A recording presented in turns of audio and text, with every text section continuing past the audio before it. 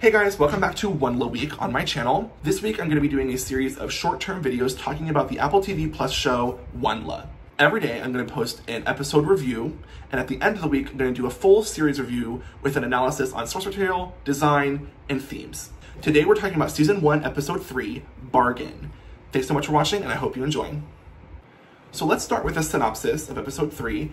Determined to find other humans, Eva enlists Rovender's help, but getting her first real lead comes at a high price. So to start off, the first major thing that happens this episode is that Eva finds a baby sand sniper trapped in one of Bastille's traps. I love the creature design of this. In the book, they look like big praying mantises, and in this series, they look a little more colorful and fantastic, a little bit kind of fairy tale looking creatures, alien fairy tale, very well designed. And if you read the book, you know that sand snipers become a big plot point. So are we gonna see this one later? Who knows? I love this scene with the baby sand sniper because it's the first real glimpse we get at Eva's compassion and drive to help other living beings.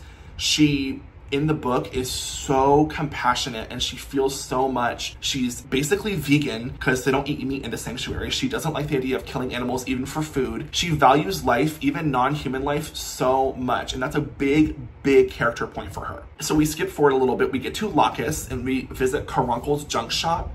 Now Caruncle is a bad egg. We know that from the series. But his junk shop was so fun. I love the post-apocalyptic Planet of the Apes, Fallout, time machine kind of, oh, this is a item that is probably used for this. And it's like a traffic cone used as a hat. I think that's so funny. I love that bit in any kind of far future media. Caruncle's character design was very book accurate, but also very stylized to the Skydance kind of animation, which I really liked. There was a pretty good medium of the two styles mixed together to make a really cool character. Skipping forward, the Spiderfish race was not from the book at all, but it was very fun. I think a kid would really like that scene. It's really interesting and fun. It kind of reminded me of Ice Age for some reason. I don't know why, but it also showed another important part of Eva's character, which is how brave and rebellious she is. She does not really like to conform to standard. As much as she does do it, she doesn't necessarily like it. And betting Mother, knowing that she was gonna win, but not like knowing, she just kind of hoped. I think that was so interesting and really showed how rebellious and risky she is. Moving on to Locus and the Halcyonis people, both designs were fabulous. I loved the design of Locus. I love that it looked like Lake Concourse was running through the village and bringing life to all the flora. The Halcyonis were beautiful. They were not necessarily book accurate. They had a pretty vague silhouette of Halcyonis from the book, but they were so beautiful. I love the design.